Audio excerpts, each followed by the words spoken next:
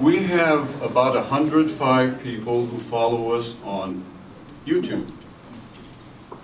And one of the most recent members is Professor Steve Parker, who is at Flinders University in South Australia, near Adelaide, which means he's the 4th member of our class from Adelaide. There would be Steve, and then there's my wife, Bronwyn, and then there is Bernard Branson, there you are, and William Johnson. So 4 very good members of our Sabbath school from Adelaide, South Australia. It's a hotbed. Yes.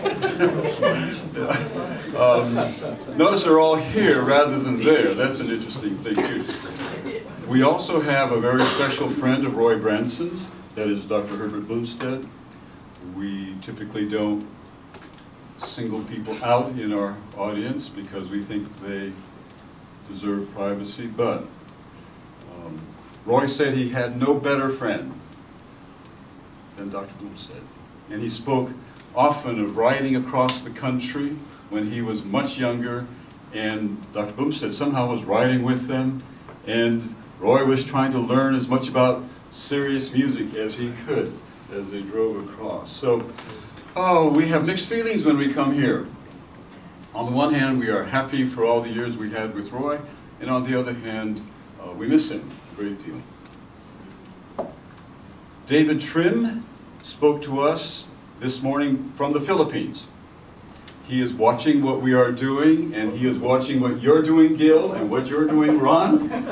And he's going to be important that you please him on this. I had the idea that I shared with David this morning of maybe we could put on this screen parts or wholes of the papers they presented back east in the Situated Adventism conference. That way we could see the people presenting their papers, and then we could discuss them, and with a little luck, we could bring in the authors of those papers by way of Zoom conferencing calls, so we would have their papers and we would be able to discuss them with them. So that's in the future.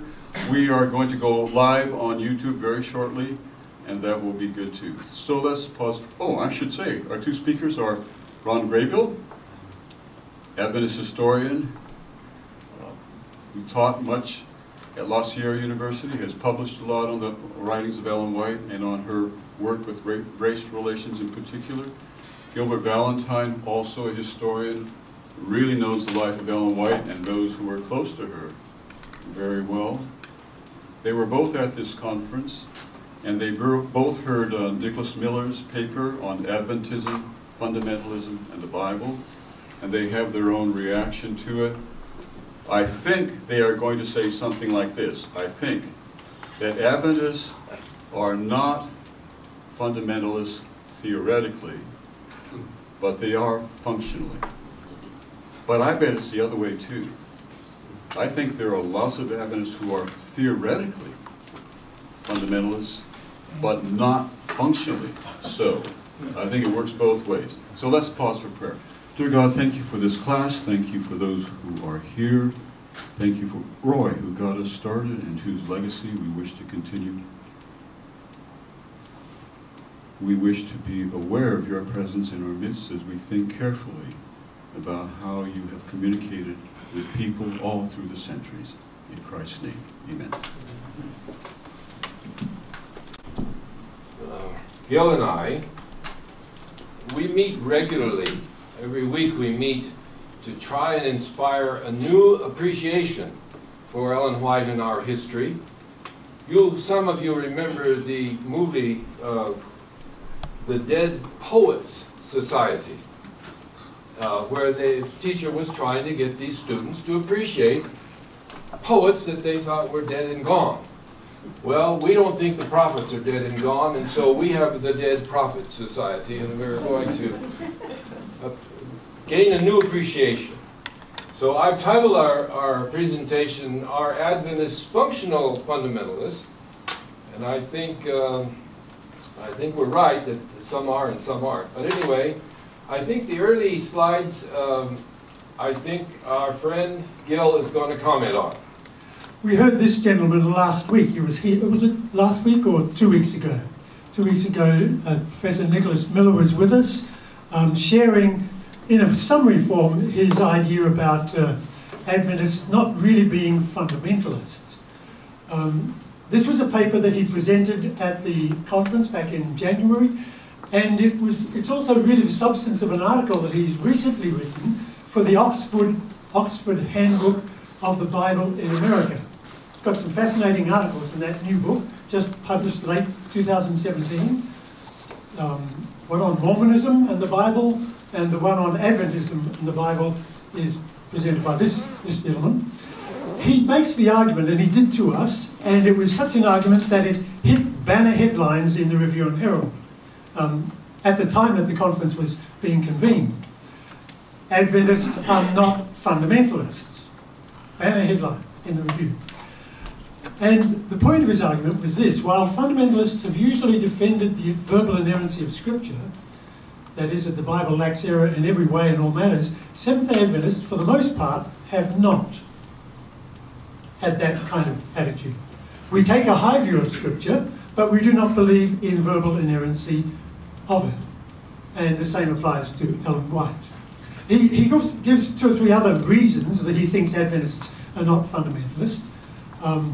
About the trajectory, the goodness of God that provides an interpretive framework that others didn't have. The fact that we do consider science, nature's book, as providing some revelation. But I'm sure there are many fundamentalists who also have that perspective. So there are 3 other reasons, but the one that causes some problems for us, I think, is this one. That Adventists really, from my perspective, are fundamentalists, and fundamentalists somewhat in their DNA. In that we wouldn't be where we were with regard to our interpretation of doctrine, our understanding of the prophecies from a historicist perspective, unless we really believed that Scripture was infallible, without error, and that it was verbally inspired. We could rely on the words of Scripture, the specific words from Leviticus 16 and Daniel 8:14 and Revelation that talks about the testimonies. So I disagree with Nicholas on that, but I do agree with him in that Adventists need to move beyond fundamentalism, and that fundamentalism is not an adequate framework for understanding Scripture or Ellen White. And so really I do agree with Professor Nicholas, but how he gets there, I'm in disagreement. And I'd like to share with you some of the background why I think we're not reading history correctly as he suggests here. The terms that we use, inerrant, infallible, plenary, inspired, and the issue of does inspiration apply to the words of Scripture or to the thoughts of Scripture? And is that really eventually a non-issue? So, 1883 is the first major statement that the church made about its understanding of what inspiration is. The word theopneustia, God breathed. Scripture is God breathed. But how do we understand that in practice is the real issue that we've struggled with. We believe, said the General Conference, as they approached the task of having to make some changes in the testimonies. Commas in the wrong place, poor grammar, maybe an idea that wasn't expressed really well, and that needed to change.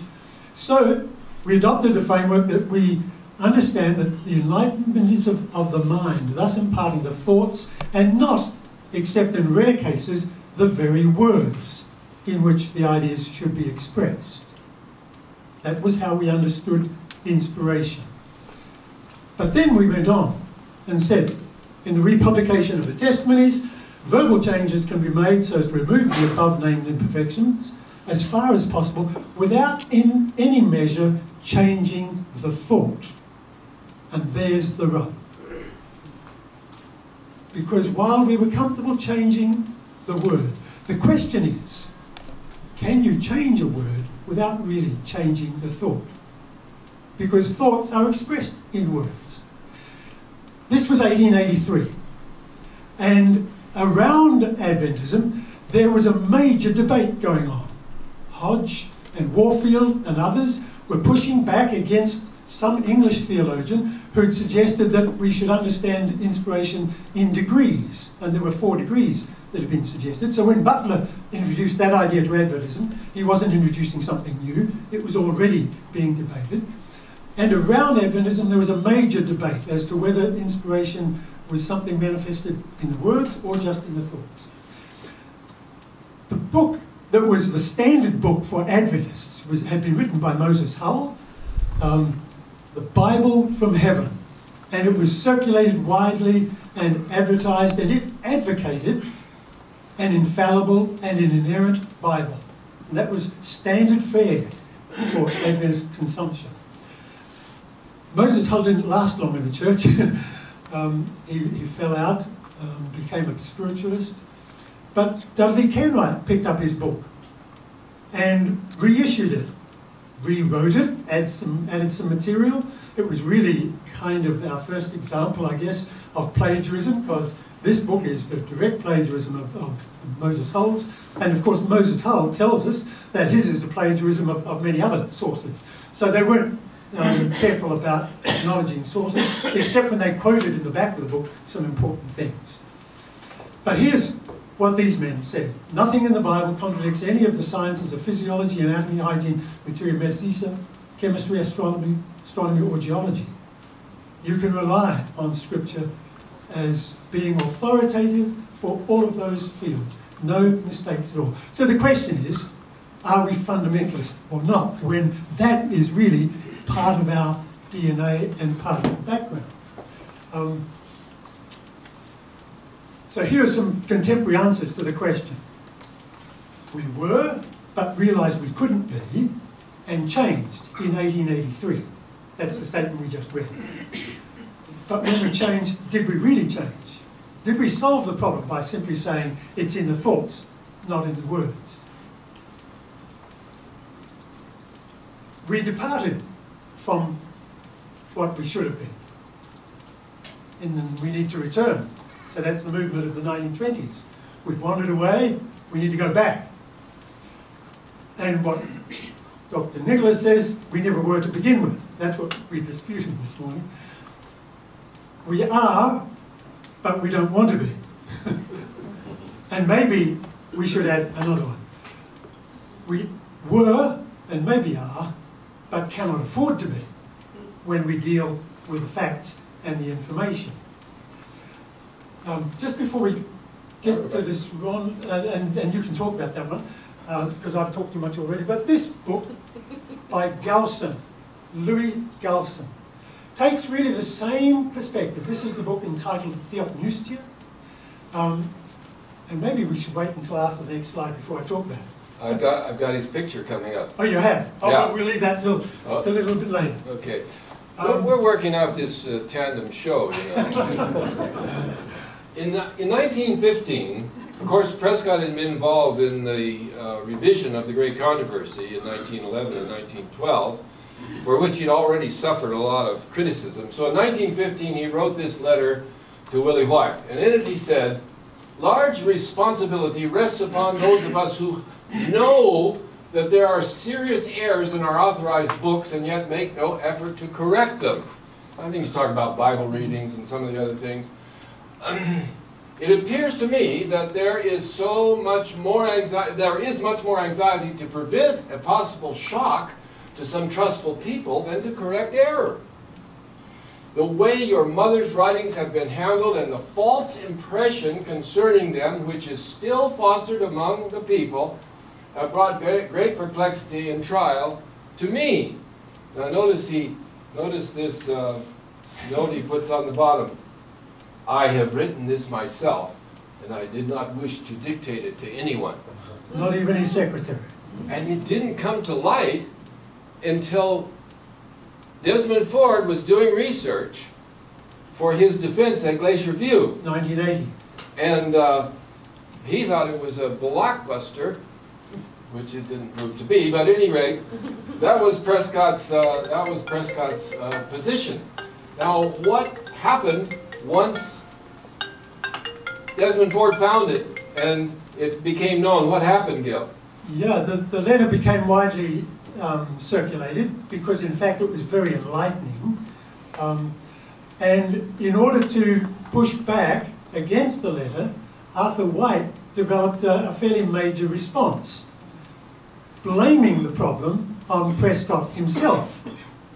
Prescott, in 1915, was the one who raised the problem. Well, Arthur White suggested that Prescott was really the one who was at the problem because he'd introduced to the church the very fundamentalist, conservative theology of Galson, Louis Galson, plenary inspiration. So Arthur White said, don't let the letter trouble you too much.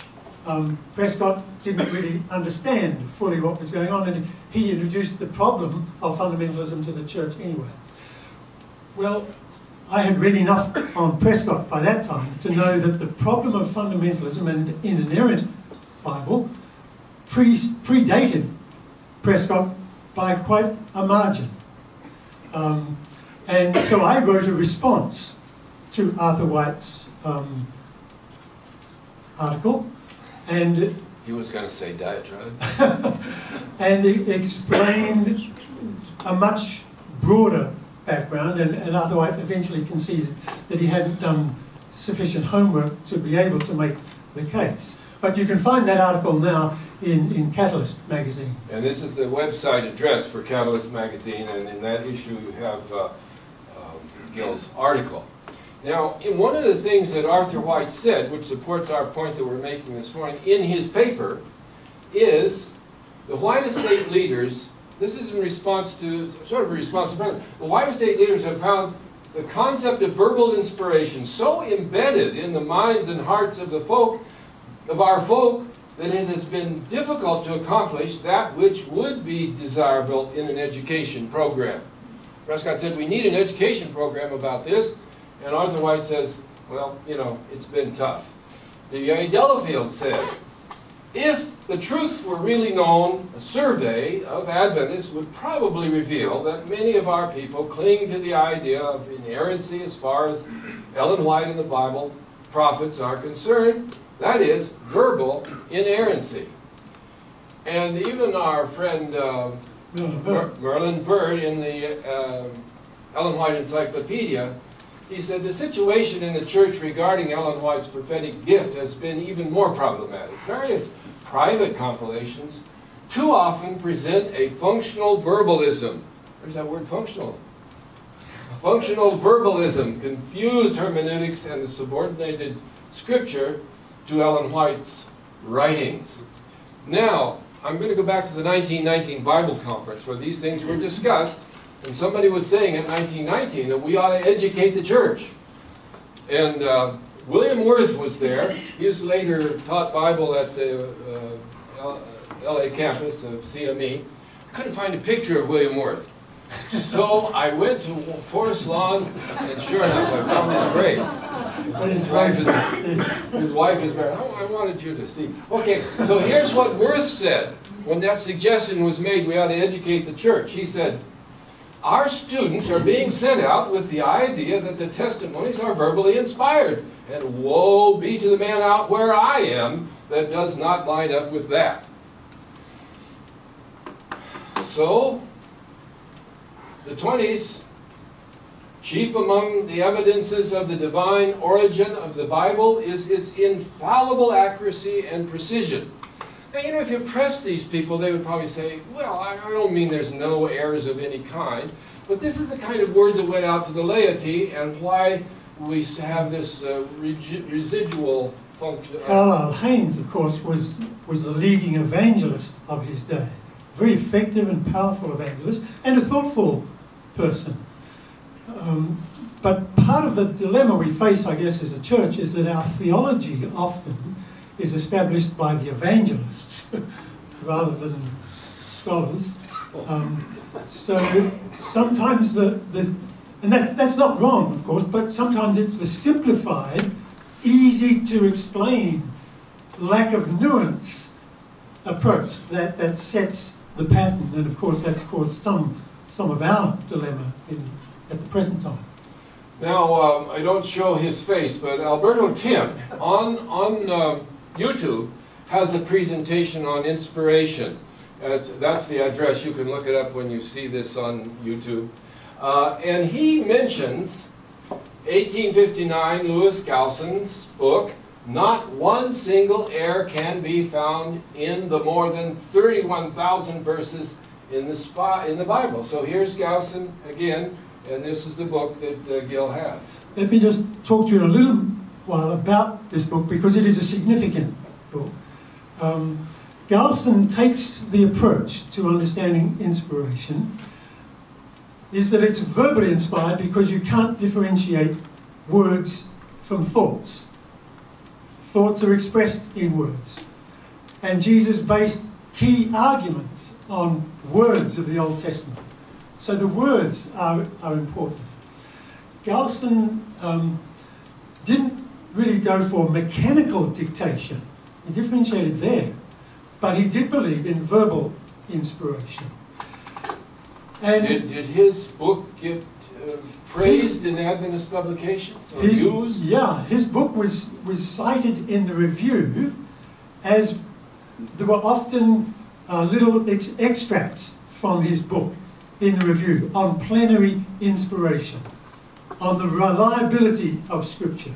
So numerous times in the 1860s, his book was published, I think about 1859, and republished later. What I discovered just recently in my research on Andrews is that in the year that Andrews died, he was encouraging his proofreader, editorial assistant, to extract portions from Gowson's book to publish in the Signs of the Times in Europe. So it was a standard book. But more than that, it came to be used as the textbook for most Adventist training classes for ministerial preparation. So people understood and knew Gowson. When Prescott based his sermons in 1893 on it at the General Conference session, and he did a whole series of sermons on the plenary inspiration of Scripture, he was using Gowson. But Gowson had been established much earlier than that. Well, we must add that I think the White Estate actually has Clarence Chrysler's copy of Gowson. And Chrysler, you know, was the main one who worked on the 1911 revision of the Great Controversy. And in Chrysler's copy, he's gone through and marked the places where he doesn't agree with Gowson. And it's in the latter part of the book where Gowson has quite a substantial discussion of verbal or thought inspiration. That was very much in the air that Adventists were breathing at the time. It wasn't just an Adventist discussion. It was a discussion beyond that. But here's another evidence that this problem goes much further. Stephen Haskell, 1910, argued that he had personally believed in verbal inspiration for 50 years. So in 1912, just after the Great Controversy had been revised and Haskell was complaining about it, he wanted the old language. He didn't care if there was grammatical errors. He liked the texture of the grammatical errors, I guess.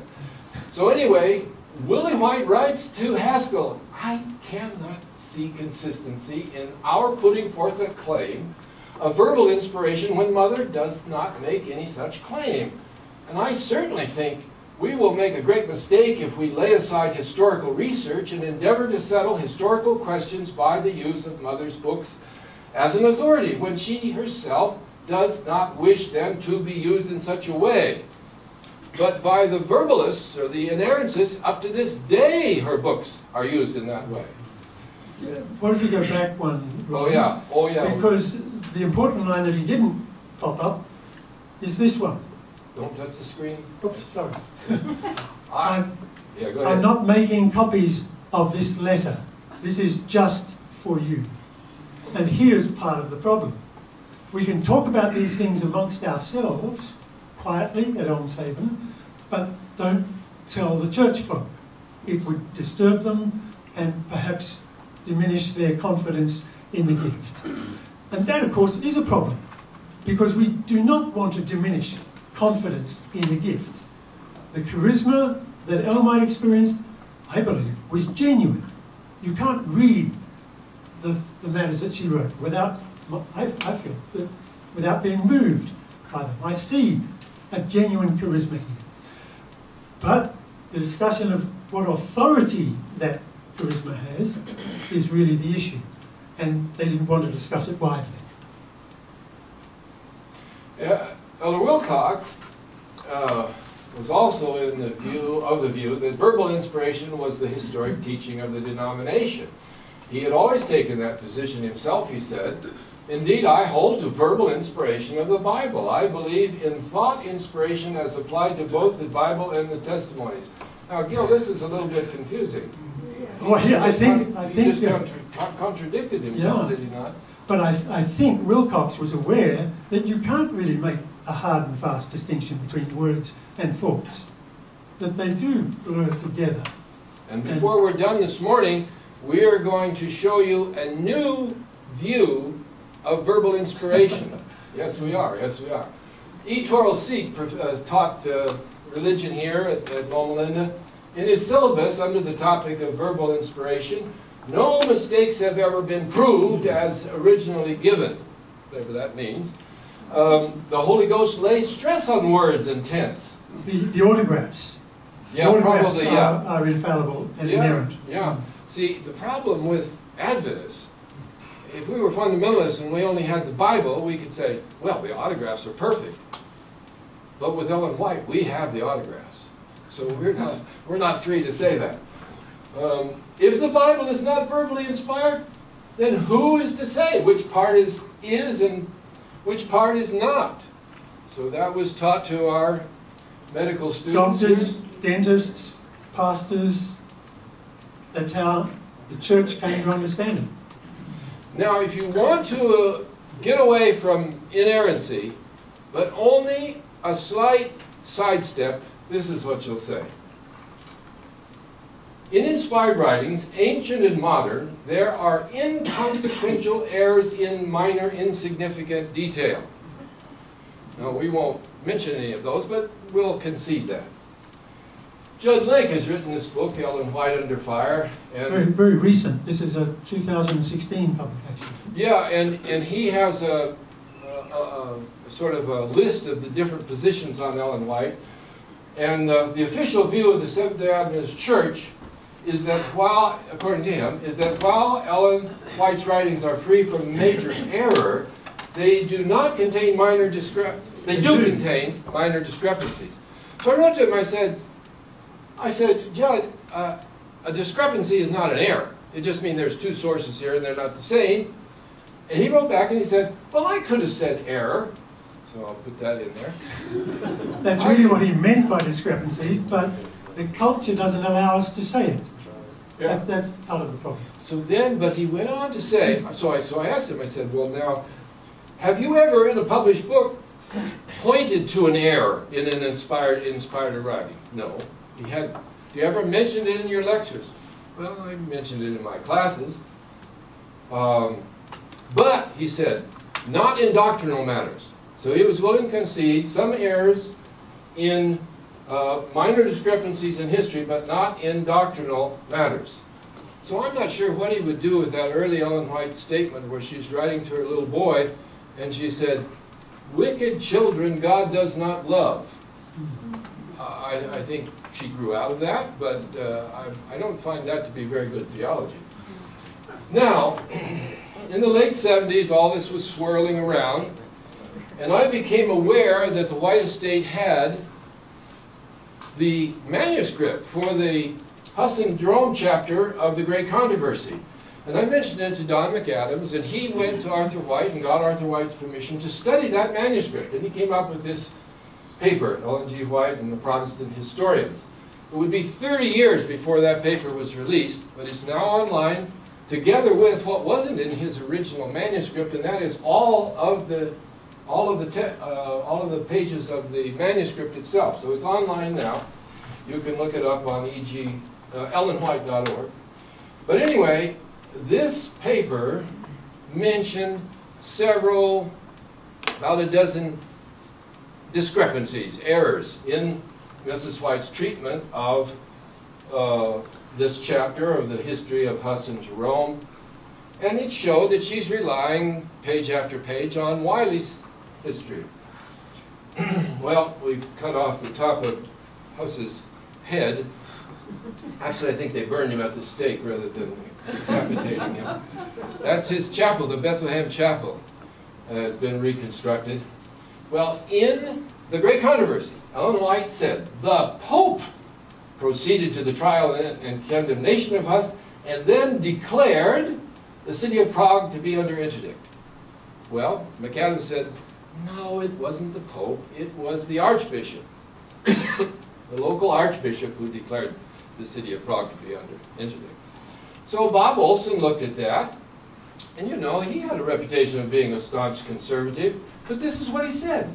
Since present-day historians have access to 15th century records that Wiley knew nothing about, they're able to give us an even more precise, be more precise than Wiley was in giving us the details of the Czechoslovakian reform. We are now told that it was not the Pope, as Wiley and Ellen White stated, but the Archbishop who put the city of Prague under interdict. So, you know, even conservatives can say,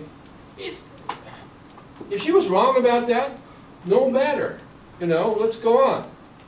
But he also wrote a paper, a much longer paper. I think it's by him because I can't see my hand in it, and I can't see Arthur White's hand in it. And that paper fell into the hands of Gerhard Hasel. And Gerhard Hasel wrote a paper in response to that paper, which has been described as an exercise in, let me see, it was a big word, an exercise in supercilious obscurantism. Yes. That's a big word. I had to look it up. Actually, the one I'm the one. You created it. I'm the one that coined it because I just love big words. So anyway, so he Hasel created this paper, which really went to task, went to work on the White Estate paper, and Hasel's position is maintained by his son, Michael, who's a teacher at Southern Adventist University. And Michael relies on his father's paper, the one that attacked Bob Olson, for an article in the Ellen White Encyclopedia under Historians Ellen White's Use of, where they say it is not at all certain that Spinka, that's the modern historian, would view his statement that Zinnik put Prague under interdict to be a contradiction to the Pope's involvement in the process that culminated in the interdict. And they cite an old work and a new work of Spinka to support that. Well, I'll tell you, Russell Standish took after me on this because I wrote a paper called Historical Difficulties in the Great Controversy. He has a whole chapter in his book, the greatest, cut off the top of it, the greatest of all the prophets. And he really means it. He means that Ellen White was a greater prophet than Daniel, Jeremiah, John the Revelator, because she wrote more than any of them did, on more topics than any of them did. So she has to be the greatest. So here's what he said about this alleged error. Clearly, the interdict, well, announced by the Archbishop of Prague, had been initiated by Pope Alexander V. Now, this is, I'm going to show you a statement. If I were writing Civil War history, and I said this, Abraham Lincoln laid the city of Vicksburg under siege and starved its inhabitants into submission. And you're a proofreader, a little bit precise. So that's what happens. Now I want to introduce you to Gerhard Hasel's, what I call, new view of verbal inspiration. He quotes Ellen White several. The Holy Spirit plays a distinct role in writing down the thought inspiration. Ellen White stated, I'm as dependent upon the Spirit of the Lord in writing my views as I am in receiving them. Of her public speaking, Ellen White says, it is not I who controls my words and actions at such times. The Holy Spirit is guiding the mind in the selection of what to speak and what to write. When I am puzzled for a fit word to express my thoughts, He brings it clearly and distinctly to my mind. So, thus the Holy Spirit safeguards the transfer process from the inspiration of thoughts to the writing it down accurately. And then Hazel adds, this is not verbal inspiration in the old sense. And I add, it is verbal inspiration in the new sense. So, how do you handle alleged errors if you're a functioning fundamentalist and want to defend inerrancy? Well, there are a number of strategies. Inerrantists do not mention alleged errors. That's the devil's work. They engage in argument to prove the statement is correct. They assume that when they get to heaven, they will discover that it's not an error at all. I think they'll be disappointed because Jesus will say, of course it was an error. I wanted it in there so you guys could have something to argue about. They asserted that further research will resolve the apparent error, or they allege that the evidence that would prove it's not an error has been destroyed. Yeah, has been destroyed. Well, if you take these positions, you don't have to admit any errors anywhere. Now, Alden Thompson, in 1991, wrote a book. And by the way, this is a screenshot from YouTube. He's on YouTube right now in a recent interview about his new version of this book. And so this is what Alden Thompson looks like today, after all the gray hairs he acquired from the attacks on him. So anyway, and that's on YouTube, and on there, just search for Inspiration by Alden Thompson. He was immediately met by this book, Issues in Revelation and Inspiration, 1992. And as you look at the chapter titles, you see that almost every chapter is a criticism of Thompson for the positions that he took in his book. Alden's was a very pastoral book. He was concerned about students who were encountering these problems and didn't know how to cope with them. So he advanced a view of inspiration that would allow them to relate to these problems. Well, I wish I had the whole picture here. Samuel Pippin is quoted in that book, and this is what he says. Bible-believing scholars, i.e. not Alden Thompson, Bible-believing scholars accept every historical detail, chronology, numbers, events, and people as matters of faith and practice. Well, what was wasn't he a leader of the youth movement? And so still today, this is being taught to our young people. Now, here's an interesting one. Merlin Bird, in the SDA Encyclopedia, said he has a big bibliography, very valuable piece in that encyclopedia. Ellen White's opponents, we're running over, we'll hurry up. Ellen White's opponents, number one, hold to a more verbal view of inspiration and typically do not allow for the prophetic messenger to grow in his or her understanding of God's revelation over time. Now, what problem do you see with this statement, Gil? It's not just his opponents, but the defenders. Huh? It is the supporters, those who believe. Yeah. So Alden Thompson can be criticized for advocating degrees of inspiration because he talks about how Ellen White grew from fear to joy. And if you're not going to allow for any growth, then you can't have that.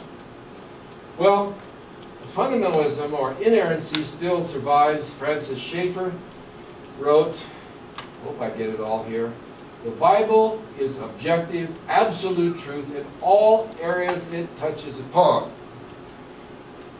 So let's conclude here. So let me try and draw some strings together here. Inspiration is a word that has a lot of baggage attached to it that is increasingly unhelpful. What we want to affirm and Scripture itself wants to affirm in the Word that it is God-breathed. We hear the voice of God in it. It speaks to us. It's life-giving. That's what God-breathed means. It's the life-giving Word. And we hear that life-giving impulse in Scripture and in Ellen White, actually. But does that mean that every detail is absolutely correct. What happened for Prescott was that he believed that 1883 statement that you can change the words but you can't change the thoughts, until he was asked to submit a list of corrections that changed the thoughts in great controversy. Just by putting one word, alone, in before the word Rome, changed the thought of the sentence. And he had to wrestle with that. It caused him deep spiritual problems. So how do we affirm the life-giving word and hear the voice of God in Scripture and in Ellen White, but still see the messiness of it? I was just enjoying listening to Isaacson's book on Leonardo da Vinci this last couple of weeks. If you get the chance to read it or listen to it, it's a powerful story. Any medical person who's interested in anatomy, this guy drew pictures of anatomy by the hundreds. A very inquisitive person. And he's most known for this famous picture, the Mona Lisa. What makes this picture distinctive, that transformed art, changed art, provided artists with skills beyond, is the idea of sfumato. Have you heard that word before? S-F-M-A-T-O,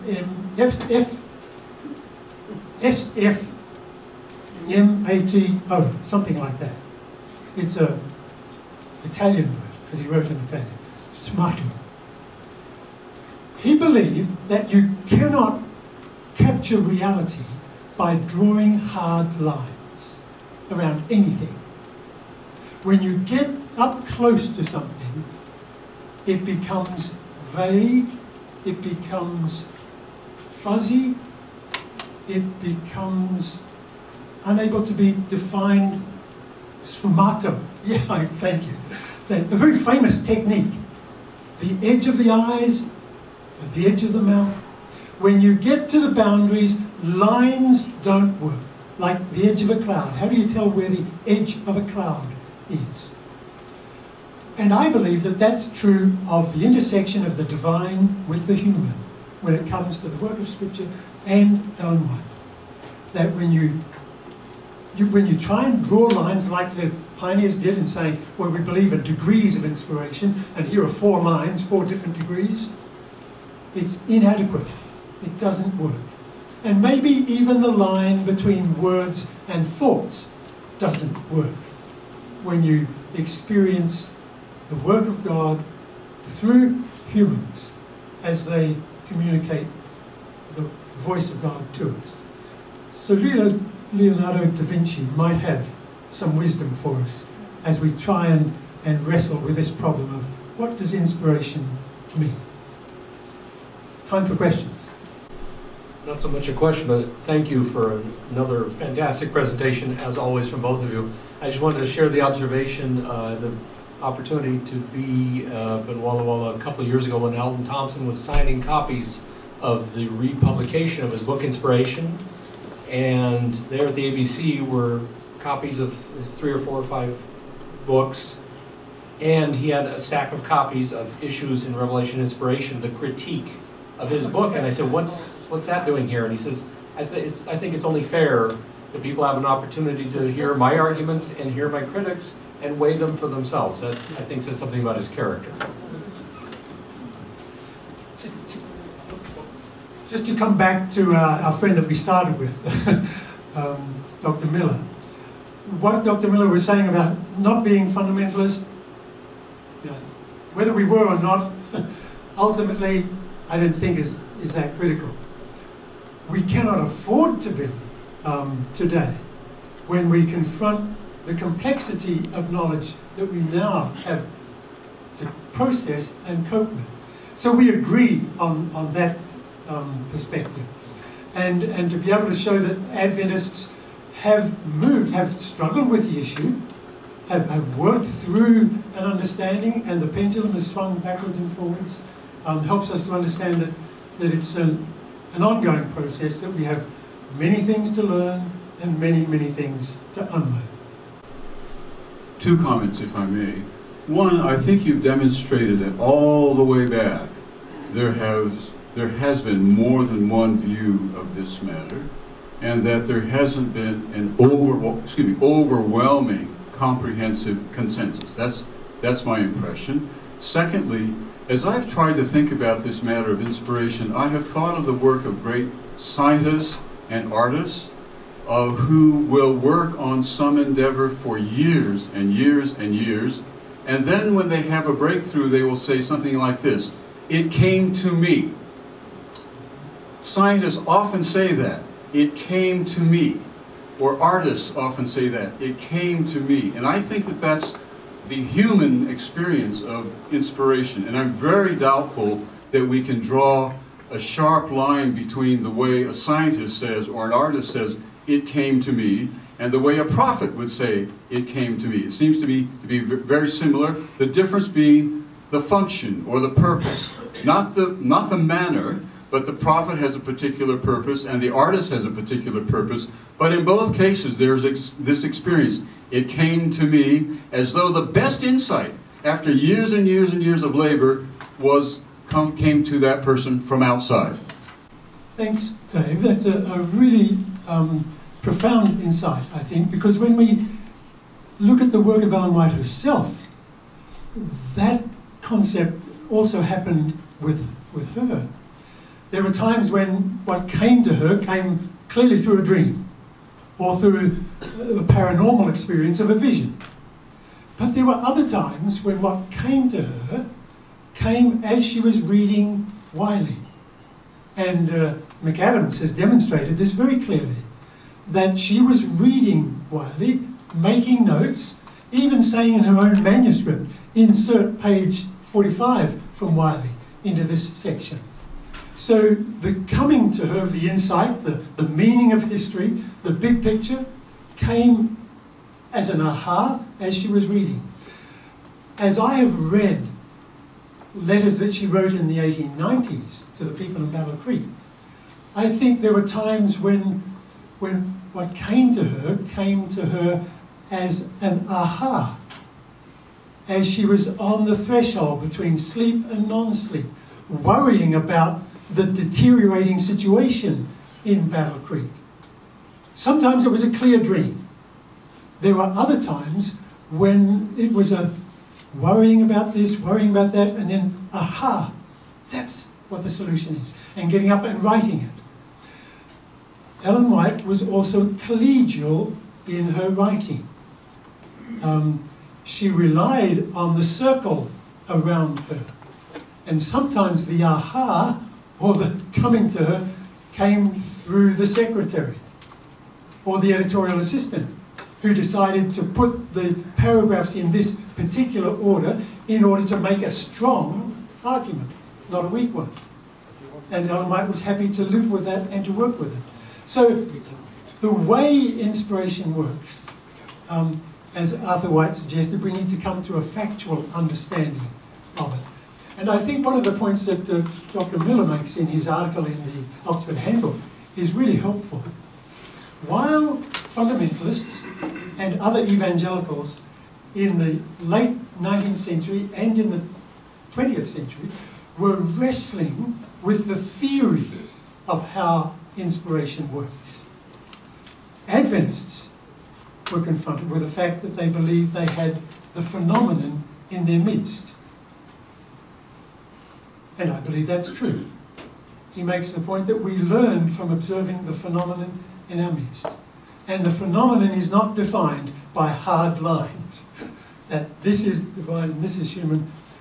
God works in a way that is messy because he has to work with humans. And there is no other alternative. Thank you for your well-documented presentation. Listening to your presentation, I was thinking, I want to present two things. I was thinking, in what measure postmodernism may influence our thinking, Adventist thinking about the Bible, how to interpret the Bible, how to read the Bible. And I will mention a few things that postmodernists believe in. Number one, that there are no facts, just interpretations. Number two, there is no real knowledge, it's just a construct. Therefore, it can be deconstructed. Number three, there is, when we discover a text, is just leading to other texts. And the final will be that all is just a cultural memory. Number two thing that I want to talk about is a very interesting example in the Bible of inspiration. And maybe it will help us a little bit to elucidate this problem. The interesting fact that I'm referring to is the Pentecost. At the Pentecost, we have people speaking in a lot of different, the disciples, uneducated people, speaking in different languages. And I was thinking how that could happen. Was the Holy Spirit implanting the whole vocabulary of one language in the mind of the person? Or the disciples were speaking in Hebrew or Greek, and the Holy Spirit was translating what they were saying into their own language? What do you think about this? Interesting options. In other words, the Holy Spirit served as one of these simultaneous translators for each person in the audience. There's no way of knowing, but that's the way it came out.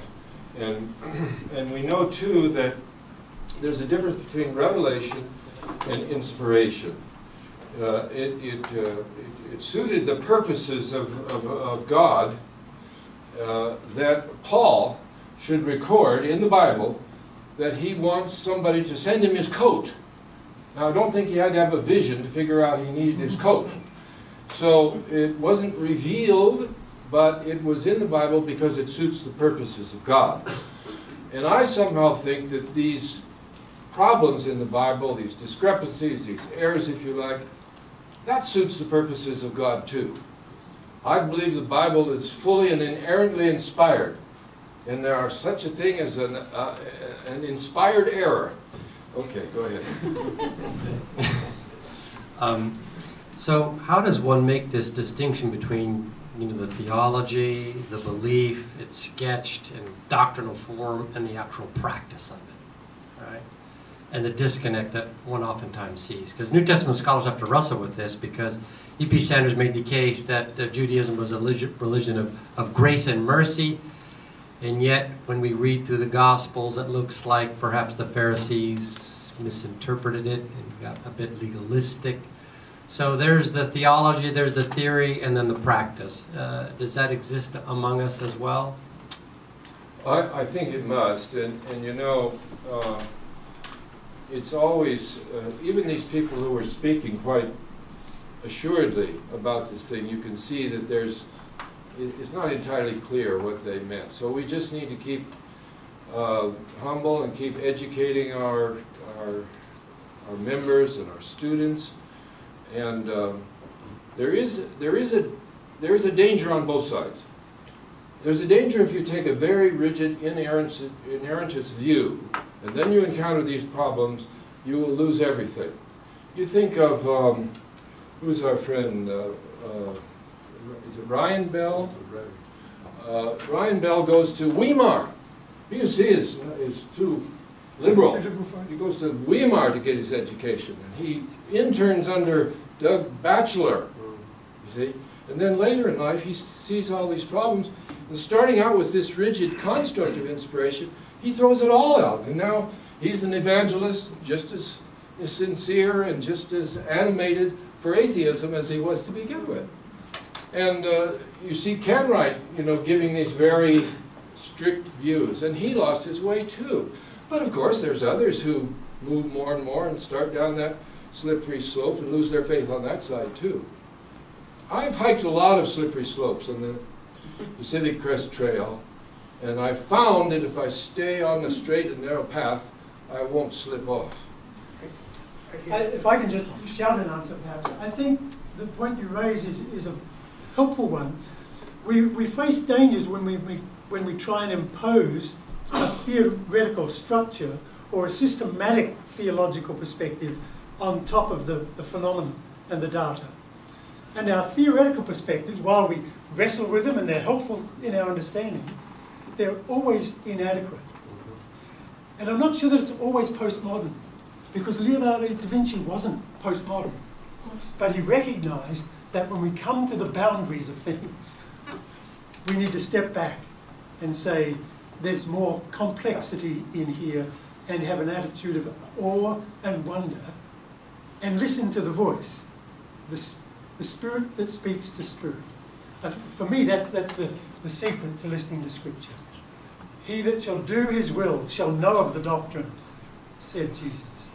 So if there's a willingness to respond to the Spirit, whether the Spirit speaks in the small way or the big way, we need to have a heart to listen. I'm trying to sort through and understand the gravitas of any errors that you folk have noted in your research. It's very easy for me as a writer to accept the messiness of writing and compiling, but I draw the line on clear intention to deceive. Have you got any examples of errors where there's an intention to deceive? That is very hard ever to establish. Ellen White backdated a vision. But we don't know what was in her mind. We don't know why she did it or what she was thinking or how she understood what she was doing. So getting to the intention to deceive is very difficult. And then we look at the whole tenor of the person's life and say, we don't think she did. But yeah, there is this question of intention to deceive. I'm sure Mrs. White didn't mean to deceive us about whether it was the Pope or the Archbishop that imposed the interdict. Deceit has taken place. That's clearly Prescott's concern. It was deceptive, the way the church had been educated. But intentional, he said unintentional in his letter. What he meant by that, I think, was that there was a good purpose in not speaking openly, because they wanted to affirm the authority. And any diminution of the authority by acknowledging a weakness or a mistake was problematic. But there was a cover-up, but not intentional. Or if it was intentional, it was done with a good purpose. Willie White, in writing to Froome in 1939, explaining how Ellen White was reliant on writers and that she had many books in her library and that she was a fast reader and that she had a retentive memory. He says to Froome at the end of his letter, but this is not to go beyond, just you and I. You can only do that for so long. This will be our last question here. I really appreciated what you said about both the Bible and Ellen White's writings being life-giving. And I feel like, maybe just to speak from the younger generation, like I grew up in mainstream the Adventist educational system, and I often heard criticisms of Ellen White's writings, and I never read her. And I heard things that she had written that were wrong, things that had been perceived the wrong way. And because of that, I feel like I really missed out on the blessing of the storyline. And it wasn't until my early 20s when I started actually reading The Great Controversy, going on a Great Controversy tour, and going to where Huss and Jerome were martyred, and all these things, that I really started to see, wow, like the Protestant Reformation was beautiful. It was people putting their lives at risk to fight against force and hatred and to fight against a system. And so I felt like I had been really gypped in not getting the blessing of the meat of what it was that the weight of her message was speaking to, because I had just heard a lot of things from people who maybe had never known how to read her. And I say all this, having a thought, inspiration, perspective, but I guess my question is, And I think that applied too. I felt gypped when I was reading what she wrote about families and relationships and health, and just realizing, wow, if I had known this stuff, my life would have been better, or my family would have been happier.